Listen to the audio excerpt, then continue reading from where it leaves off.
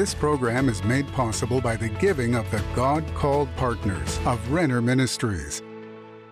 Welcome to today's program. My name is Renner, and I've been sitting in this chair waiting for this moment so we could be together. And today I'm going to continue talking to you about how to heal the sick.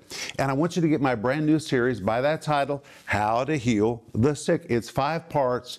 It comes in multiple formats with a wonderful study guide so you can read all these Greek words and all these points that I've been sharing in these programs while you see or while you hear the series. And this week we're also offering you 2 books. One is called Bodily Healing and the Atonement. I cannot begin to tell you how greatly this book impacted my life. It really settled the question for me, did Jesus pay for sicknesses and diseases on the cross in addition to sin? And the answer is yes. And this book really helped me, and I know it will help you too. And we're also offering you a book by Pastor Bob Yandian, which is called The Grace of Healing, Revealing God's Heart to Heal. You will love this book. But you can order all these things by going online or by giving us a call. And when you reach out to us, please let us know how to pray for you.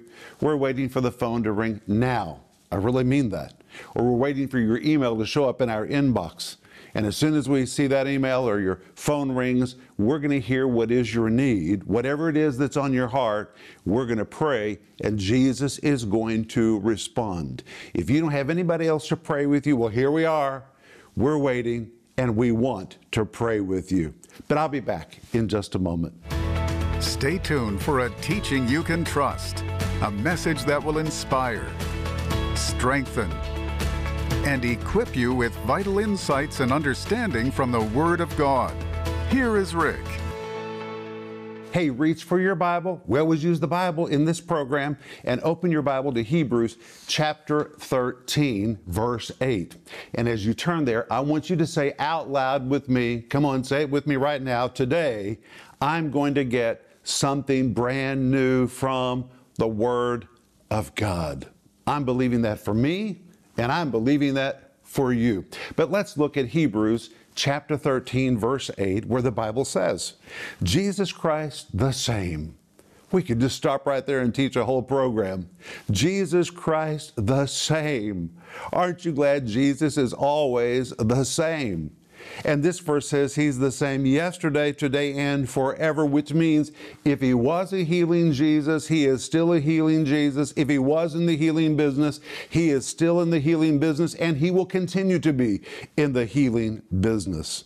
And today we're going to see additional insights about healing, and we're going to turn to Mark chapter 5. So very quickly, go to Mark chapter 5, and today we're going to begin in verse 21. And the Bible says, and when Jesus was passed over again by ship unto the other side, much people gathered unto Him. Verse 22. And behold, by the way, this word behold means and wow. It's really the injection of Mark's own sentiment as he's telling this story. He's still amazed by this event. So now he says, wow, isn't it amazing? Behold, there cometh one of the rulers of the synagogue. This was quite shocking that a ruler of the synagogue would come to Jesus. But it's amazing what people will do when they get desperate. And this man was desperate. And when he came to Jesus, he looked like a ruler of the synagogue. He nearly looked like a minor king with wonderful regalia, beautiful clothes, and servants at his side. People were stunned that a man of this stature would come to Jesus. And that's why Mark uses this word, behold. And wow, isn't it just amazing? There cometh one of the rulers of the synagogue, Jairus by name, and when he saw Jesus, he fell at his feet. The word fell is the Greek word pipto. It really means to fall or to collapse. This man literally collapsed in the presence of Jesus. And in verse 23, the Bible says, and besought him greatly, saying, my little daughter lieth at the point of death. I pray thee, come and lay your hands on her, that she may be healed, and she shall live. But notice at the very first of verse 23, I hope you're looking at your Bible, it says, and besought him greatly. The word besought is the Greek word parakaleo. The word parakaleo is a word of prayer. It means to pray, to beg, to beseech, but it's a compound of two words, the word para, which means to be alongside, and the word kaleo, which means to call out. This man not only collapsed in the presence of Jesus, but para, he's wrapping his arms around Jesus' legs. He's not going to let loose of Jesus, para, and kaleo, he's calling out to Jesus, greatly saying. And in Greek, the word saying is the word legon. It means saying and saying and saying and saying. He just kept saying it and saying it and saying it. My little daughter lies at the point of death right now. My little daughter is at the point of death. And when you read this in Greek, at the point of death is based on the Greek word eskatos, which describes the very, very end of a thing. It was used to describe the end of a journey. If you've come here, you can go no further. It was the equivalent of saying she is at the very end of her journey. She's at the very end of her sickness. Not much time is left. And that's why then he demanded, I pray thee, come and lay thy hands on her that she may be healed and she shall live. Now, it's very unlikely that Jairus had ever attended any of Jesus' meetings, because really it would have been not proper for him to go to Jesus' meetings. The Jews at that time would have seen Jesus as a rebel, so as a leader of the synagogue, he would have kept a distance from Jesus. But now he is so desperate that he's throwing off what he thinks and what others think of him, and he is willing to do anything because his little daughter is about to die. And when he comes to Jesus, notice what he says, I pray thee, come now and lay your hands on her. Wait, he had heard something about Jesus doing something with his hands. Do that hand thing. Whatever it is you do with your hands, I want you to come to my little daughter and do whatever it is that you're doing with your hands. And it was legendary that Jesus was using his hands. And in fact, if you study all four Gospels over and over and over, you will read that Jesus touched, Jesus laid his hands, Jesus was using his hands all the time. And in tomorrow's program, we're going to talk about the laying on of hands and its connection to healing the sick. But here we see Jairus said, please come and do whatever it is that you do with your hands, that she may be healed and she shall live. And very interesting, the word healed is the Greek word sozo. The word sozo is the New Testament word for salvation. But in the Jewish mind, salvation was not just an eternal condition. Salvation was a complete package which included healing. And this word sozo, which normally describes eternal salvation, here is translated healed, because healing is a part of the package. And Jairus was a ruler of the synagogue. He was theologically trained, and he knew that healing belonged to the people of God. He said, please come lay your hands on my little daughter that she may be sozo, saved and healed. It's all one package, and that she may live. And the Bible says in verse 24, and Jesus went with him, and much people followed him and thronged him. Now he's on the way with Jairus. And suddenly we come to chapter 5, verse 25. And a certain woman which had an issue of blood. The word issue, the Greek word rusus, it really describes a flowing stream. This woman had a very serious problem. And as we see further in this verse, she had had this problem for 12 years. And on the basis of this word rusus, it wasn't just a little bleeding, it was a flowing stream. And this presented not just a physical problem for this woman, but a social and emotional problem for this woman. Let me read you what the book of Leviticus says about a woman who has a hemorrhage or a flow of blood. Listen to this, Leviticus 15, verse 19. And if a woman have an issue, and her issue in her flesh be blood, she shall be put apart 7 days, and whoever touches her shall be unclean until the evening. So not only is she unclean, but if anyone touches her, they're going to be declared unclean. Verse 20. And everything that she lies upon in her separation shall be unclean. Everything also that she sits upon shall be unclean. Verse 21, and whosoever touches her bed shall wash his clothes and bathe himself in water and be unclean until the evening. So if you sat on the couch that she sat on, or on a chair that she sat on, or if you laid on the bed that she laid upon, then you also would be declared unclean. Verse 22, and whosoever touches anything that she sat upon shall wash wash his clothes and bathe himself in water and be unclean until the evening. Verse 23, and if it be on her bed or on anything whereon she sitteth, when he toucheth it, he shall be unclean until the evening. Verse 24, and if any man lie with her at all, and her flowers be upon him, he shall be unclean 7 days, and all the bed whereon he lieth shall be unclean. Verse 25, and if a woman have an issue of blood many days out of the time of her separation, or if it run beyond the time of her separation. Now remember, this woman had had this issue of blood 12 years. All the days of the issue of her uncleanness shall be as the days of her separation. She shall be unclean. Verse 26. Every bed whereon she lieth, all the days of her issue shall be unto her as the bed of her separation, and whatsoever she sets upon shall be unclean as the uncleanness of her separation. Verse 27, and whosoever touches those things shall be unclean. So not only is this woman sick, but she is a social outcast. She is deemed to be unclean.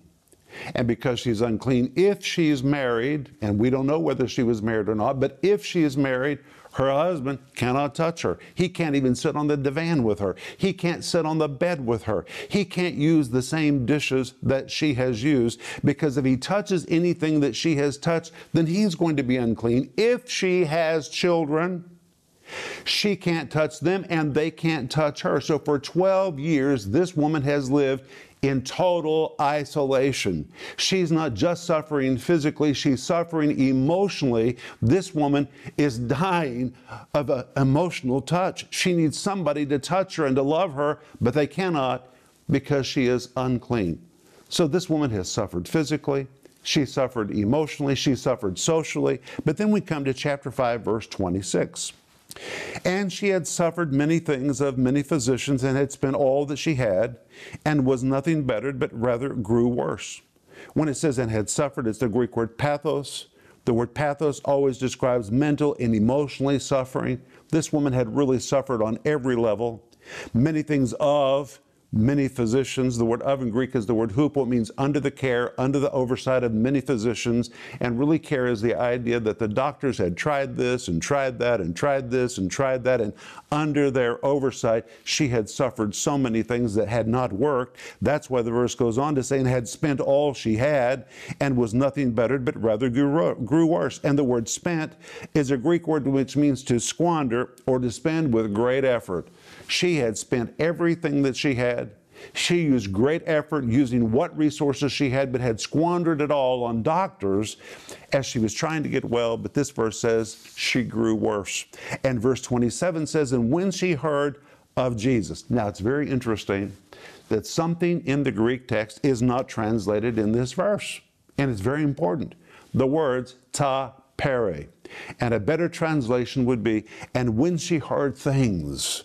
When she heard things revolving around Jesus, when she heard things about Jesus, when she heard things concerning Jesus.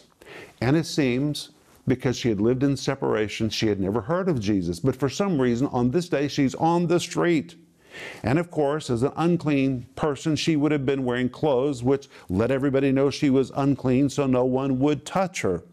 But now a big crowd is walking down the street. She's standing back out of the way so she doesn't intentionally make anybody unclean by touching them. And as she stands there listening to the crowd as they walk by, the Greek says ta pere, she begins to hear things about somebody in the crowd named Jesus. Well, what do you suppose she heard?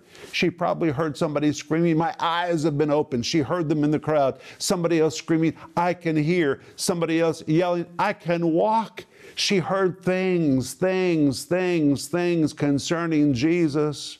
And just like we read in Romans chapter 10, verse 17, faith comes by hearing, and hearing, and hearing by the word of God. And as she heard the things concerning Jesus, faith began to rise in her heart. And as faith began to rise in her heart, she came in the press behind and touched his garment. And verse 28 says, for she said.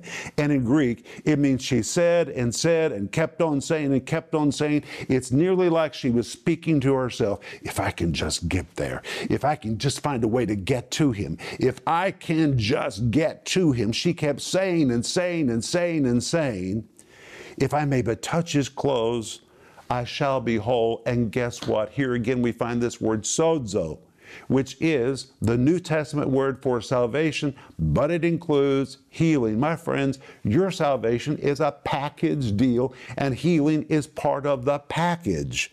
But verse 29 says, and straightway the fountain of her blood. The word fountain, the Greek word pege, tells you how bad her problem was because it describes a spring or a rushing fountain. That's how much this woman was bleeding.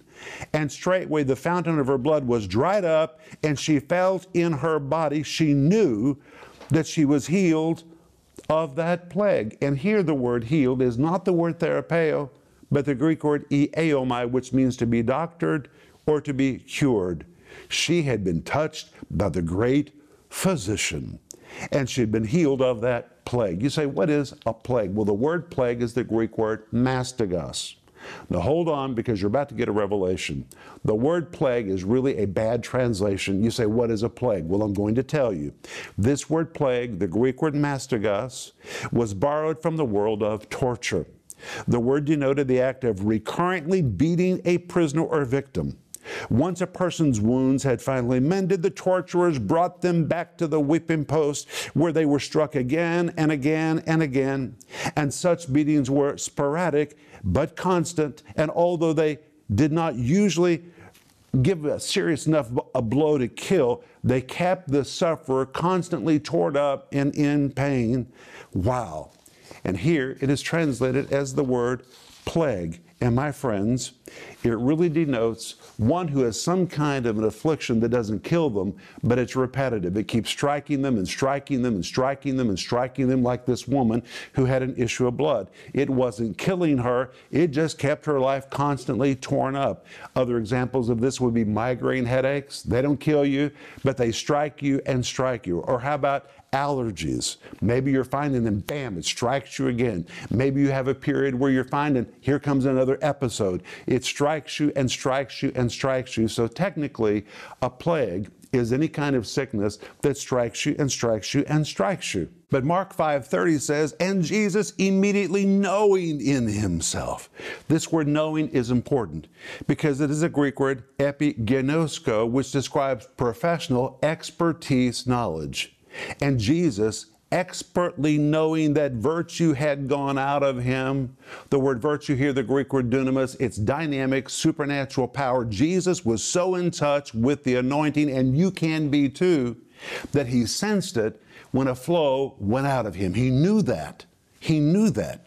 And he turned about in the press and said, who touched my clothes? Verse 31. And the disciples said unto him, thou seest the multitude thronging thee, and sayest thou, who touched me? Verse 32. And he looked about to see her that had done this thing. 33. But the woman, fearing and trembling, knowing what was done in her, came and fell down before him and told him all the truth. The reason she was fearing and trembling is because as she came through that crowd to touch Jesus, she touched all those people, and technically she made all those people unclean. She didn't know what all those people were going to do to her.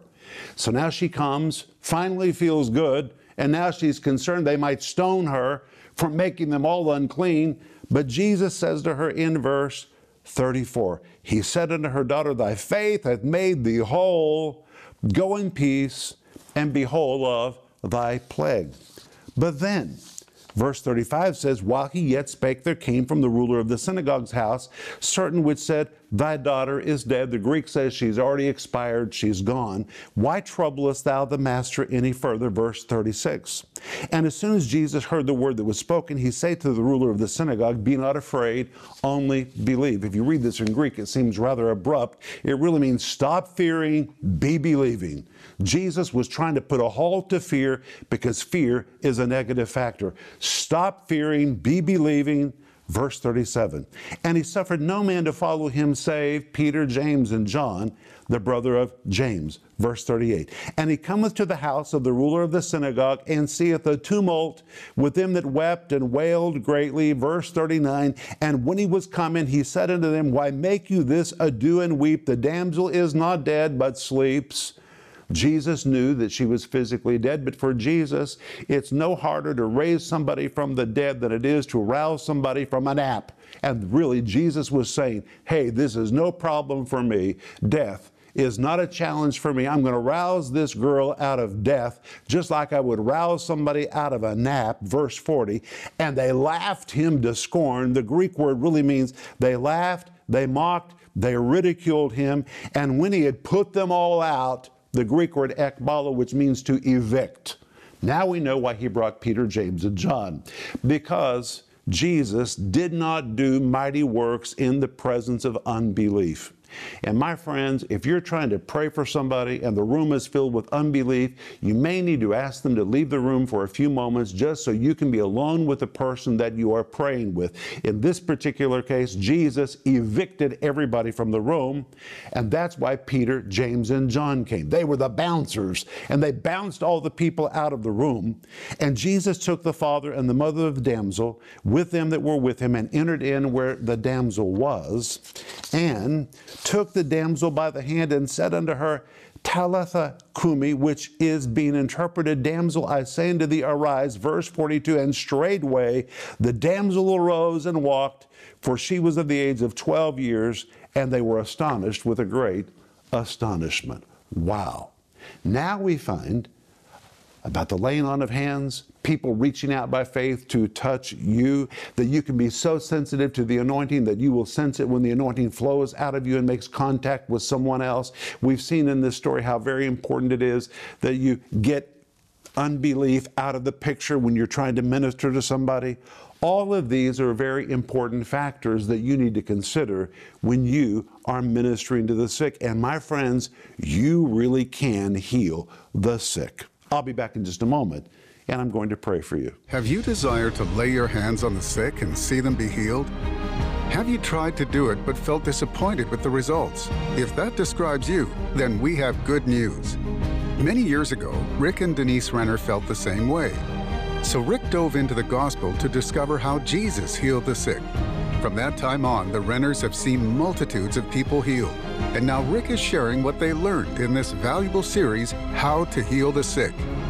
In this 5-part series, you'll learn the types of sicknesses Jesus healed, the methods Jesus used to heal the sick, the use of therapy in the healing ministry of Jesus. Healing belongs to anyone who believes. Healing is in your hands.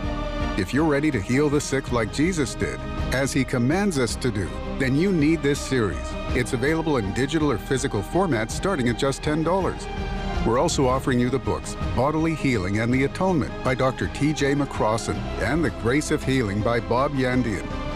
Both books are powerful tools to set you on a strong foundation for seeing healing in your life and in the lives of others. You can order Bodily Healing and the Atonement for only $10 and The Grace of Healing for only $13. Don't miss this special offer, the 5-part series, How to Heal the Sick, and the books Bodily Healing and the Atonement, and The Grace of Healing. Call the number on your screen or go to renner.org to order. Call or go online now.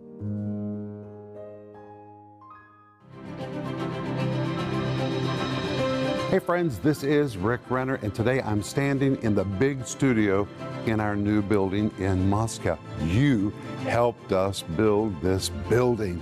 Behind me is the big fireplace. It's covered. That's really the focus of the new studio. There's going to be library shelves and so many wonderful things. And I'm going to be sitting right here teaching the Bible verse by verse, diving into the Greek New Testament to bring teaching that people can trust to the ends of the world. And when I tell you the ends of the world, I really mean that. People are reaching out to us from the farthest ends of the world saying thank you for bringing this teaching right to where we are. And my friends, you're a big part of this because you're a partner. You've helped build this building, and I want to say thank you to you. I've told you before, it's not about buildings. You just have to have the space so you can create programming. And in just a few weeks, my team is going to move into the second floor of this building while they continue to finish the first floor of the building. It's pretty exciting. but thank you so much for helping us. We really do what we say we're going to do, so here it is. And at the same time, we've been retiring the debt on the big Tulsa facility. That facility is so wonderful. And from that office in Tulsa, we are ministering to the needs of our partners. Partner ministry is not secondary to us, it is first place. We really mean it when we call people partners. And in that Tulsa facility, we're taking calls, making calls, touching lives, and strengthening people who need to be strengthened. That's God's mandate to us, to strengthen those that are weak and those who need to be stronger. And we're reaching out by faith and through various means to touch people, and what a pleasure it is. It's really an honor to have partners, and that means you. Thank you for being a partner.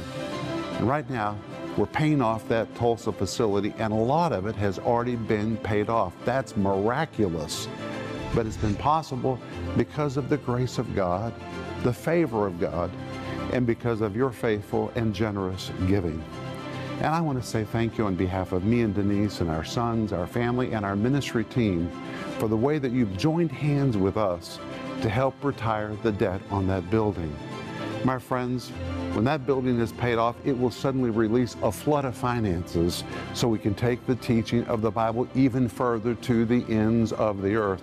And that's God's call to us. Proverbs 10:21 says, "The lips of the righteous feed many," and that's our task, to feed many the Word of God.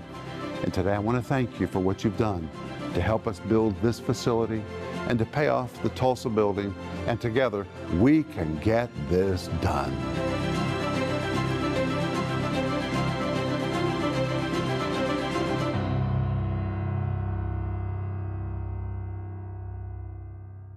Wow, we've covered so much material today, but it's all in the series called How to Heal the Sick, which comes with a study guide. We're also offering you the wonderful book called Bodily Healing and the Atonement, and Pastor Bob Yandion's book, which is called The Grace of Healing. These books will really encourage you, and the series will help show you how you can heal the sick. But Father, I thank you in the name of Jesus that you are in the healing business, and I declare healing to my friend right now, and I declare to you in the name of Jesus, there's healing in your hands. Use your hands, lay them on the sick, and you will see results. I declare that to you in the name of Jesus. Amen. Well, I'm so glad that you have been with me today. And when we come back tomorrow, we're going to see that certain signs are supposed to follow those who believe. Don't miss tomorrow. It's going to be good. But until then, remember Ecclesiastes 8:4. It says, where the word of a king is, there's power. Renner Ministries is proclaiming the gospel of Jesus Christ through every available media to the uttermost parts of the earth. Discover the many ways you can help us make a difference in lives around the world with the Word of God. We invite you to partner with us in teaching, strengthening, and rescuing lives for the glory of God. Together, we can make a difference that will last throughout eternity.